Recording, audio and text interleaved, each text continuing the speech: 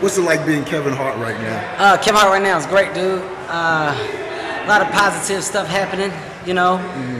People talking to me. Kids love me. They love to play around with me.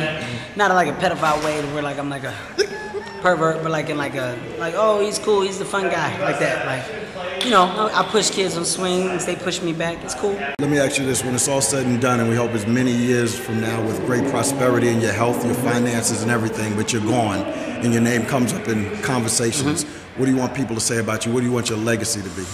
I want people to remember Kevin Hart as a good person.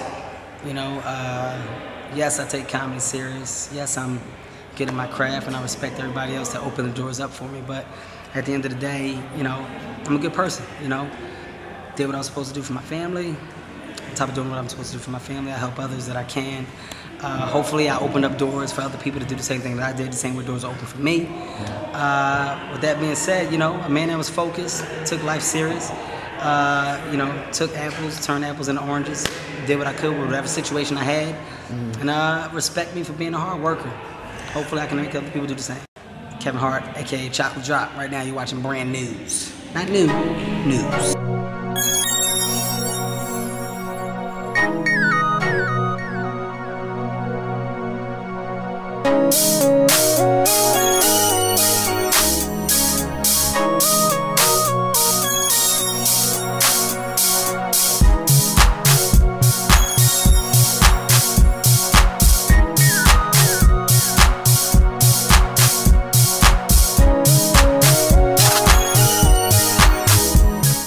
Hello and welcome back to another BNz World Report's Week in Review, where hip-hop has a new direction, with positive news and important information from around the world and even up the street. I'm Christopher Martin, better known as Play, and I, along with Team BNz, we want to thank you very much for taking time out of your schedule to join us for just a few minutes as we share just 4 of the many great stories reported last week, featured on our News to Know section on brandnews.com, Facebook, Twitter, Instagram feed, and so much more. Monday through Friday, we post news to know from our various sources, from television and print to the internet, about individuals and events making a difference around the world. For more information about us, our social network connections, and how to contribute great stories, visit brandnews.com. So without any further delay, let's check out our first story, huh?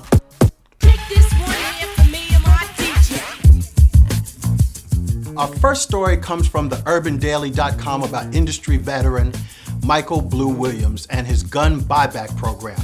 Michael has been given the green light for his project Guns for Greatness. This is a buyback program in which turning in weapons can get people in to see some of this summer's most anticipated concerts, like Jay-Z and Justin Timberlake's Legends of the Summer, Beyonce's The Mrs. Carter Show, and Alicia Keys' Girl on Fire tour. NYPD Police Commissioner Raymond Kelly has approved Williams' plan and hopes are to get as many guns off the New York City streets as possible and to reward people for taking such positive actions. Blue says a lot of these kids are going to want to get into music. It's about galvanizing the hip-hop community to help and to use our influence to make it happen. Blue is no stranger to the industry, as he has managed a long string of successful acts including Outkast, CeeLo Green, and Nas, to name a few. Congratulations, Blue. I salute you for a great idea. Make a clap to this. Our second story comes from DNAinfo.com, and it's New York's P.S. 38 recording studio teaches kids music through technology.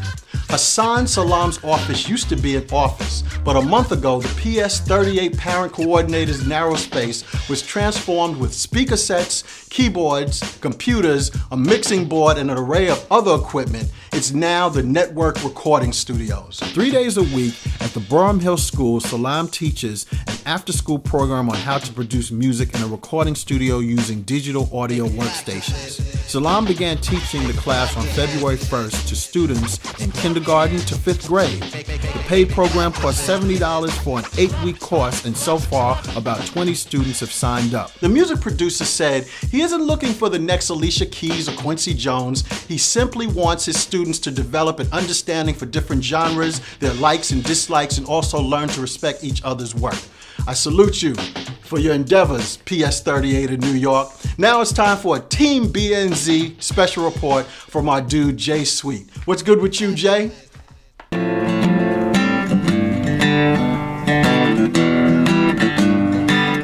Who is Royce Lovett? I am a son, a husband, a father, a believer in Christ, and a artist. I just felt like music was the way to go, and I haven't looked back since about February '03. Just been really striving after that. No plan B, because this is what I was told to do, so I don't see why I'd have a plan B. Any man that wants to provide for his family, you know, it gets kind of hard, but I had a job working at Radio Shack, and about a year into the marriage, she was just like, why don't you just quit?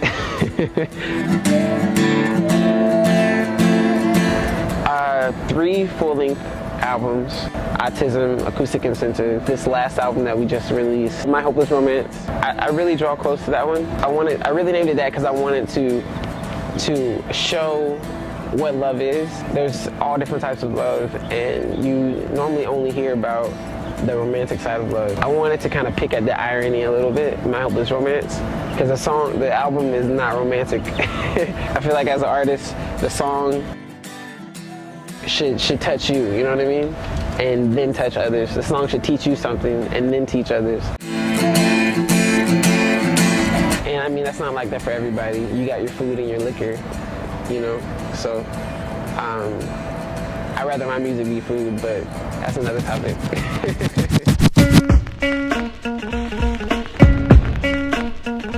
Great story, Jay, as always. And to Mr. Lovett, we wish you the best. Now for our last but not least story is from the New York Daily News, titled in part, A Hip-Hop Walking Tour. Now, when I first got wind of this story, I didn't understand it and I wasn't quite feeling it, but after thorough research, I was like, whoa, this idea is kind of hot. If you like New York rappers, now you can walk the talk. Take, for example, The Rhyme. On 139th and Lenox Ave, there's a big park, but if you're soft, don't go through it when it gets dark. That's from Big L's Rhyme on the 1995 CD classic, Lifestyles of the Poor and Dangerous. You can now find that quote on a sign at that very spot, thanks to artist Jay Shells. The lifelong New Yorker had his interest sparked by the rapped-about imagery of the dangerous Harlem Park. This led to his latest street art project to see and mark different hip-hop locales, called Rap Quotes. Shell spent a weekend with the website Animal putting quotes on signs in 30 different spots throughout New York City that are mentioned in rap songs, giving the city its first unofficial hip-hop history tour. And that reminds me of an official tour led by 2 good friends, rap pioneers and icons, Grandmaster Cass and JDL of the Cold Crush Brothers. That's a tour you need to check out as well. And I look forward to bringing that story to you real soon. Before we go anywhere, we got another Team BNz senior reporter that wants to share something with you really special. Angela Ray, what's good? Hi, this is Angela Ray with this Ray of Motivation Minute for the BNz World Report. And Ray of Motivation number 20 from my new book, Rays of Motivation, which is available on Amazon.com, reads, when you get knocked down, don't settle for the knockout. You know, so many times in life there are things that knock us down, that get us off track from the path, from our goals, whether those obstacles are family, friends, neighbors, our church, finances, even our own health. And as March is Women's History Month, I know no better example of a woman who has taken this ray of motivation to heart than Robin Roberts. As many of you know, Robin Roberts was diagnosed with breast cancer a few years ago, and in 2012 received another diagnosis, another devastating blow of MDS. But Robin did not take this knockdown and turned it into a knockout. She fought back, and we are so happy that she is back in the anchor seat at Good Morning America. Again, Ray of Motivation number 20, when you get knocked down, Don't settle for the knockout. I would love to connect with you on Facebook. You can visit me at facebook.com/The Angela Ray. And if you'd like more information about Rays of Motivation or stories or people that you would like for me to highlight, email me at angela@brandnews.com. Make it a great week. Awesome as always. And y'all need to support her and check out that book. You know where to peep it, angela@brandnews.com. On behalf of myself, Team BNz with Amani, J Sweet, Angela, Sincerus, the list goes on. We thank you very much. And if you want to contribute great, important, effective stories, please check us out at brandnews.com. I look forward to seeing you again next week. And thank you very much for your support. God bless you all. And remember, Brand News is where hip-hop has a new direction.